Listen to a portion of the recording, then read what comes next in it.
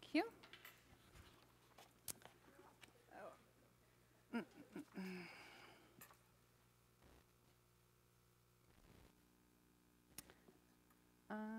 This one? Yes.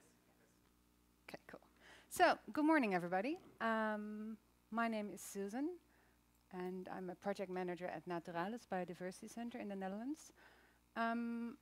Today I'm going to give you a short introduction about Naturalis itself and about our digitization project we started in 2010, and we're almost finishing now by June 2015. It's a little bit a different story than Jason because we are busy digitizing our collection and putting everything online, preserving it, so we're not taking out our website or anything. So I will tell you about our digitization project, about our goals, our prioritization, the process of classification we did, our so-called digi-streets, or digitization streets we implemented, image preservation, our enrichment and disclosure, and some challenges we faced during the process. So Naturalis is the National Museum for Natural History in the Netherlands, and also the leading institute for academic research and education on taxonomy and biodiversity. Currently, we have a collection of 37 million objects and about 9 exhibitions a year, 300,000 visitors, and that makes us one of the largest museums in the Netherlands. In 2013, there was a merger of several institutes and museums, which made our collection this big, of 37 million objects, and which also forced us to have a rebuild our current museum. I don't have a pointer, but this is our museum as it is now. And we're going to close in 1 year, and we're going to add this part. It doesn't really show on scale, but we're almost going to triple in size. That is needed to preserve all our collection, to store everything in the same place. Currently, Naturalis has buildings spread over town in Leiden, because we can't host all our collections.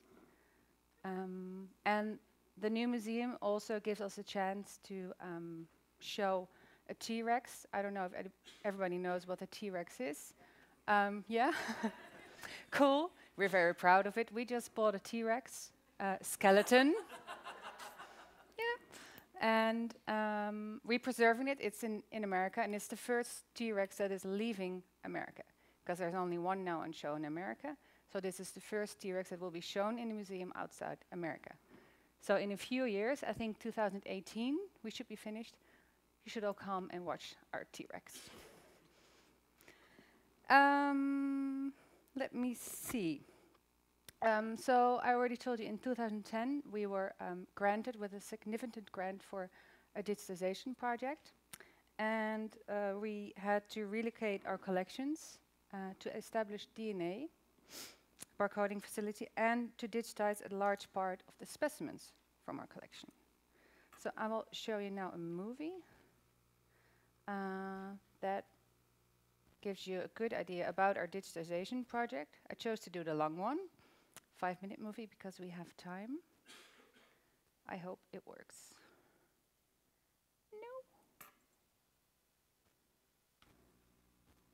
Why doesn't it?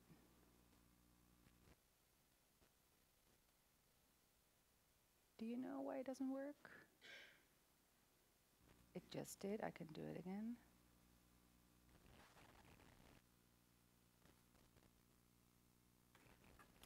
I'll check if I load it again, if it works. It's just on YouTube. So if you want to check it yourself later at home. There we are. This is the collection tower of the Naturalis Biodiversity Center. It is the place where our national natural history heritage is kept. The Naturalis collection contains no fewer than 37 million zoological, botanical and geological objects, and is therefore one of the 5 largest collections of the world.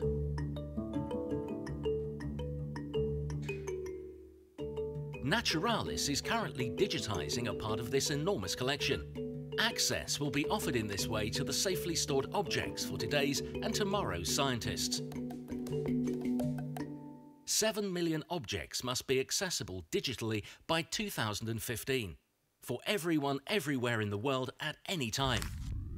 The questions of the hour are, of course, how do you digitize 7 million objects and what can we do with it?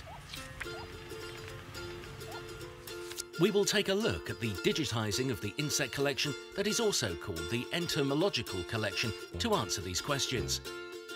This is the place where it is done, the Entomology Digitizing System site. Naturalis has a total of 10 of this type of digitizing system sites. Every type of object, after all, requires its own way of digitizing. Currently, 850,000 insects are entering the digital era here at the Entomology Digitizing System site. This is only part of the overall entomological collection. Naturalis has no fewer than 17 million insects overall. The choice has been made to only digitize those parts of the insect collection that are of most importance to science. These are the ones.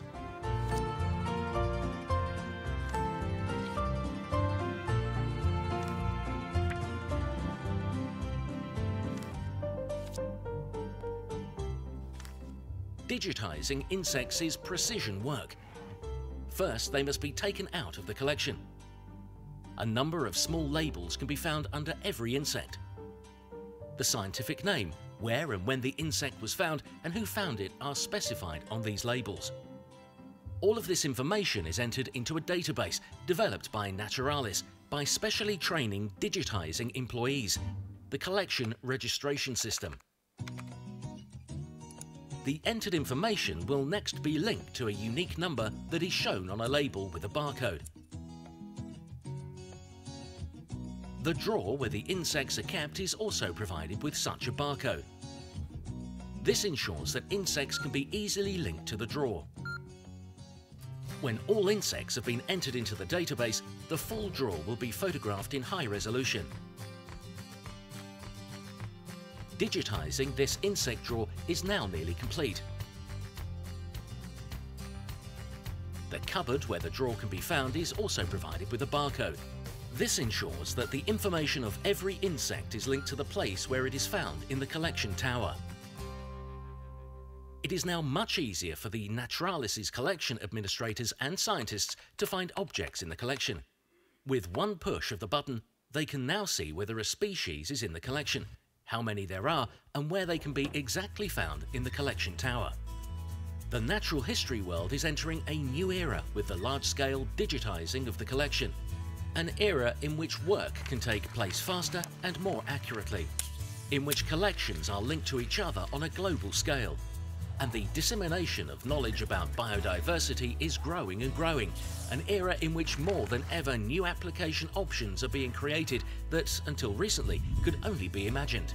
Naturalis' researchers are currently, for example, already experimenting with bumblebees and other bees by scanning their wings with a camera on a smartphone.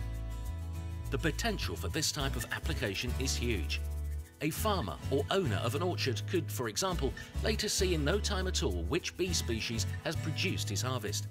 The quicker he finds out, the faster he can adjust his management.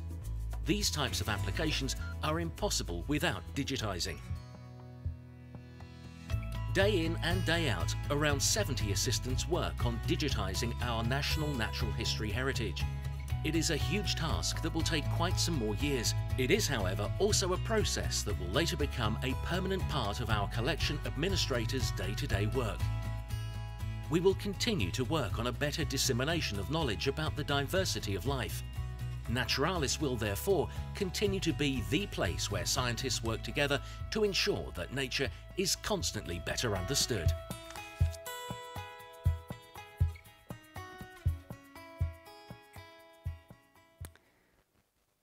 So that gives you an idea about the project we are working on. Oh, I have to do this one again. Yeah.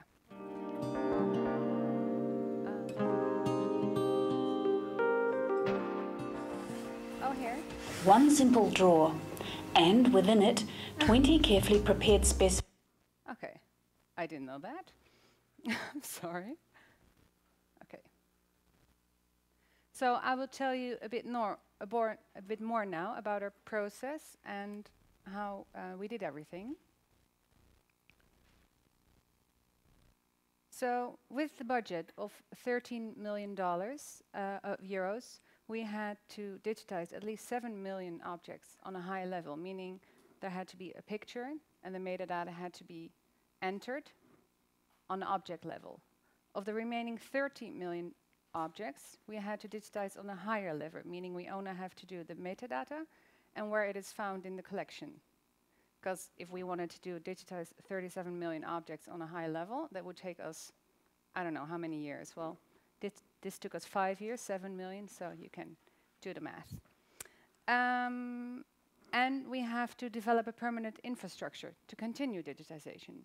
As mentioned in the movie, there are about 70 people working now on this project. It ends in June this year, meaning 70 people leaving Naturalis, but now the organization has to take over because we have to continue our digitization in order to get new assets of our collection also online. So this is a schematic overview of our approach to the digitization process in our organization. And I will walk you now through the most important steps.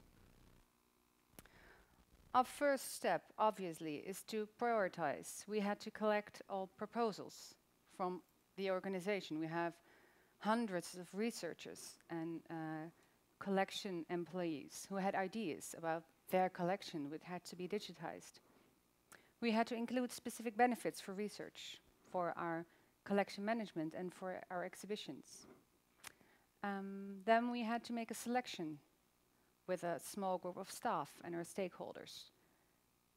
Then a list came for our management to approve, and finally we had a list of prioritized projects we would digitize and 20% for unspent future ideas. The challenge here was to determine which 7 million objects deserved to be digitized on a higher level and the other 30 million on a lower level, and to do it within the budget of 13 million euros. The next step of our process is the classification. So how are you going to digitize all these objects? First, we made a choice in quantity over quality. We decided to do it at 300 dpi. That was the quality we wanted. And we thought it was important that we could digitize a lot that would help researchers a lot instead of doing a niche.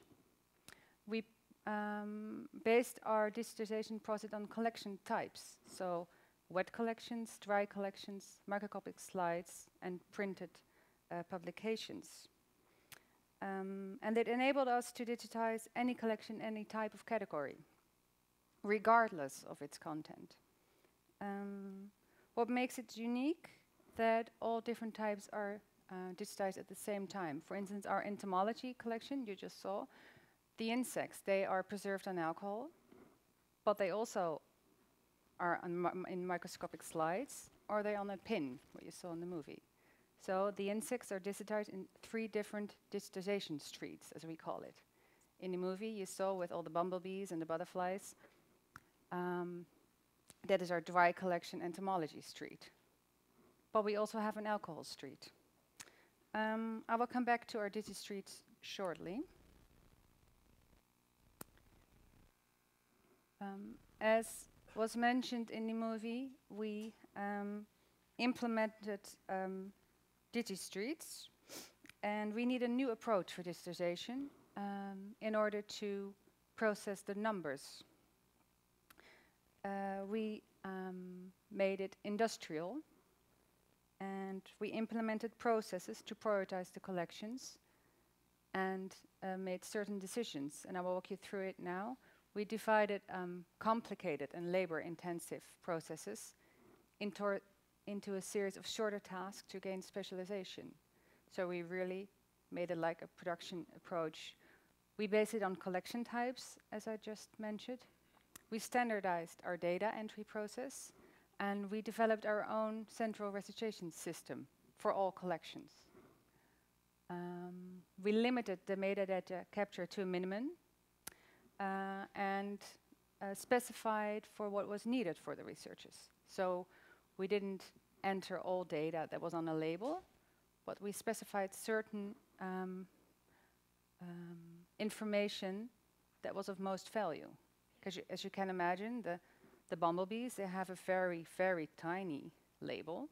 While the other collection, like our herbarium, I will talk about you later, that is dried plants, they could have like 10 labels, like this big, with the researcher or whoever found the plant just talking about where he found it, behind the bridge, the last behind a tree or whatever. So we had to limit it, what we would capture. And we only capture photographic reproduction of specimen and label information where this has proven an added value. And last, we decided to use third parties for digitization when, of course, it made sense, price, quality driven. I will give you an example right ahead. So for each collection, we implemented a production line. We had a total of 10 digitization streets, or digi-streets, and currently there are 7 still operational. We have 1 in our museum that you see in the bottom photo. This is the glass street, or the street of microscopic slides, and in the back for geology. And this allows the public to participate and to see what we're doing in the museum. So this is actually, we call it life science. So this is an area where the visitors can ask questions to our staff, so what they're doing, why they're doing it, how they're doing it. And that's proven really successful because the audience is really interested in what we're doing and all the numbers because they actually don't have a clue how much it is. I will tell you now a bit about 2 of our digi-streets.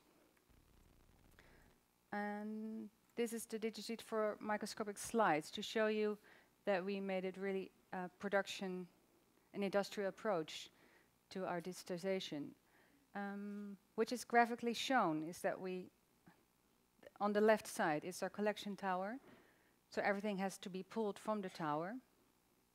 Each slide has given its own code, also like for entomology. Then it's put on a big template with 100 slides. A picture has been made, and then a computer program overnight chops it into 100 separate slides as shown in the bottom. And then the slides are put back into the tower and also given a label onto the, the drawer where it's in, because we need to know where it is. As you can imagine, with 37 million objects, you lose track quite easily. And then the next step is that the metadata is entered. We do that verbatim, and that means that we just type in what is said on the label. Sometimes researchers make mistakes, but we learned if we allow our staff to interpret, that more mistakes are made, because not everybody has the exact knowledge to know what the researcher meant. So if they see there's a mistake made, they type in the mistake. And that's a choice we made in order to reduce the number of mistakes that people could make. And professional collection, the owners of these collections, they walk through it, and sometimes they clean up small mistakes. Another street is our herbarium street, and I think this is the best, how do you say that in English, example of mass digitization, because here we had to digitize about 4.5 million herbarium sheets. So that's an example of an herbarium sheet. Maybe you, when I was a child, I also dried plants within 2 wooden plates and then with screws, and then you would have your own little leaves. This is done professionally worldwide. I had no clue, But there are like millions and millions and millions of these kind of sheets. And they're used by researchers for medicine research, or how a plant evolves during ages, because we got sheets from 1500s. But with 4.5 million sheets, it's quite a challenge to do it manually. So we contracted another company, Pictura, and outsourced it, and together we developed conveyor belts, and which standardized the scanning process. We had automatic quality checks, and about 35,000 scans a day were made when we were full up speed. And I will show you a short movie.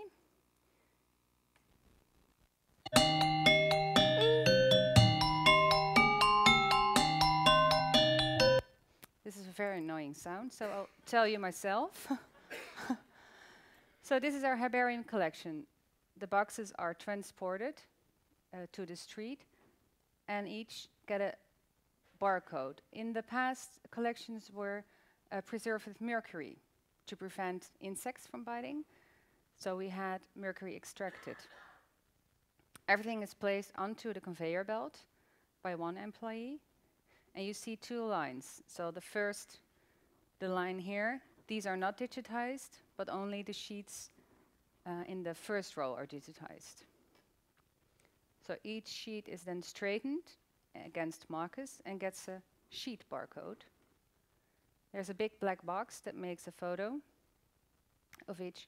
And then in the automatic process, it's cropped, a logo is entered. We do a quality check of the color, sharpness. And if there's a mistake, or the person here makes a mistake, he can stop the conveyor belt at any time. And in the end, everything is put back in the box in exactly the same order, and the process starts again. So this process exceeded our expectations as well, because we were finished in less than a year with digitizing 4.5 million. It took us about 10 months, and then we were finished. We thought it would take us 2 years, because we thought in the beginning we would do about 15,000 scans a day, which is already a large number.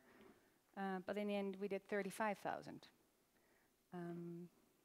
So that really proved that a solution for this type of collection really worked. But how do you preserve all these images? As you can imagine, it's a huge amount of data. So we decided to store our TIFF files, so the high resolution files, at a Dutch Institute for Image and Sound. And we made our own derivatives of JPEGs in 3 sizes. We have small one, medium one, and larger one, so we can use ourselves. We've developed our own image library, and the image library is actually the host for all our websites, all our collection registration systems. So all images are in there and just linked to our own image server. Otherwise, if we would store the images ourselves, that would take so much data and cost a lot. And this really works well. Is our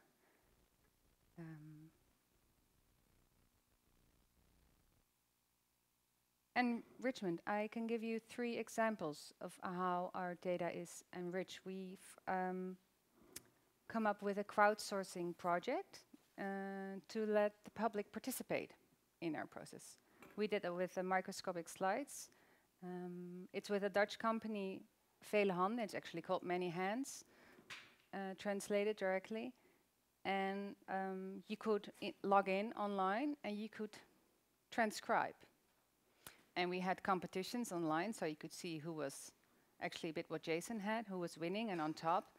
And if a person did a lot of transcriptions, they would get a free ticket to the museum. And it was for us a test to see if the public would participate and how much data we would gain. And in the end, in a period of 9-month time, they did about 200,000 transcriptions. And that's quite a lot. Then we had to validate them, and 100,000 were left. Because of course mistakes were made, so we couldn't just put everything into our collection registration system, but in the end, about 100,000. I think still that's a large number from a participation project.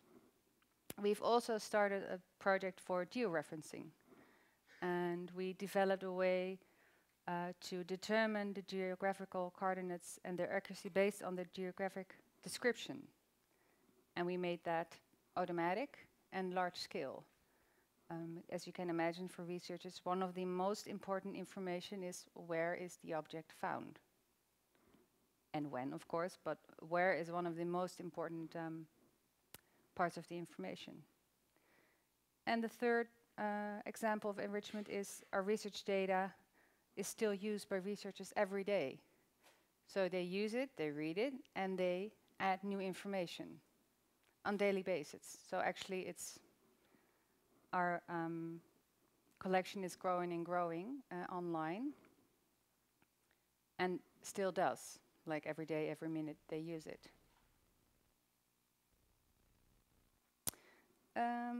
What do we do with our data? The results of all our efforts are published online, open source, so everything is online.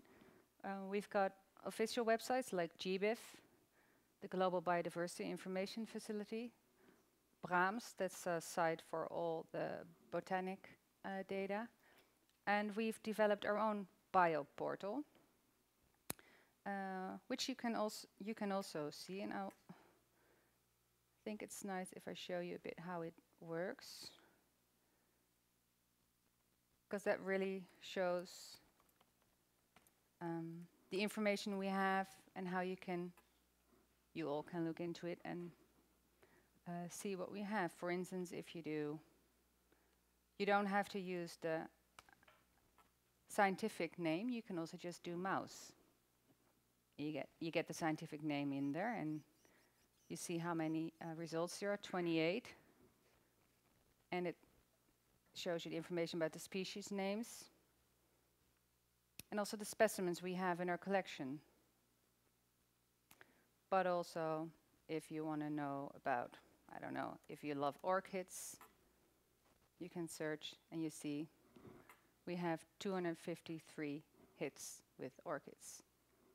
And this is free online for everybody to use and shows actually what we have in our collections, because we have a lot of researchers worldwide coming to Naturalis because they want to research the object itself.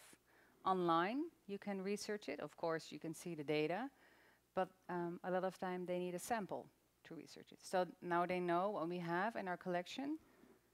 They can contact us and they can send a request if they can come over and do research. So this allows us to really show the world what we have, and continues to grow, obviously.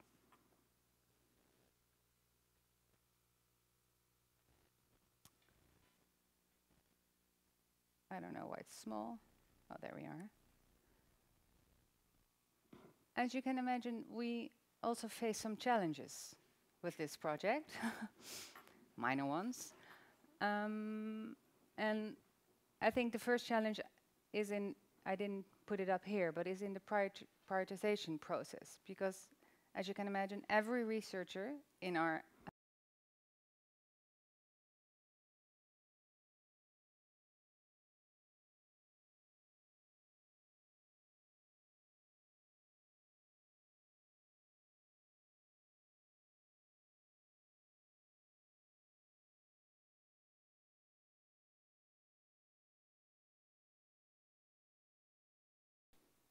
'70 people leave.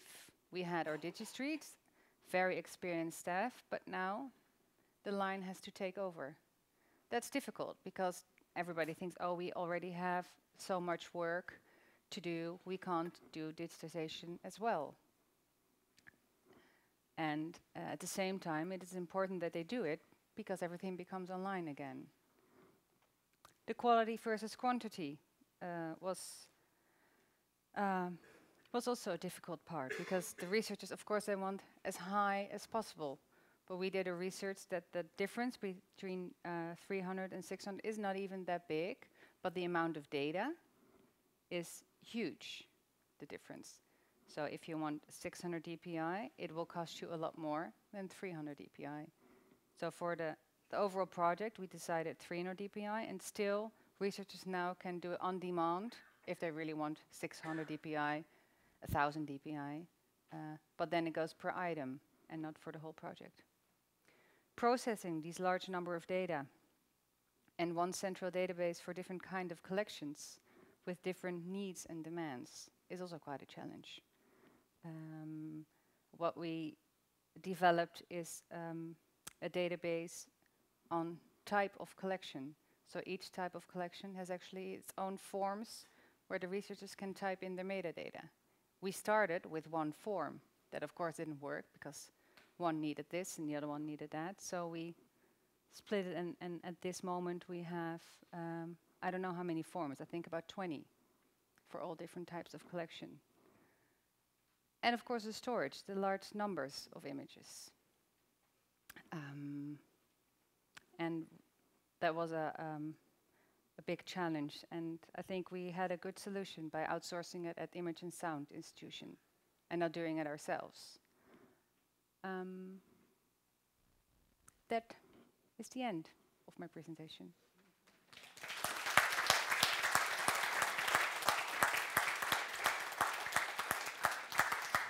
Thank you so much.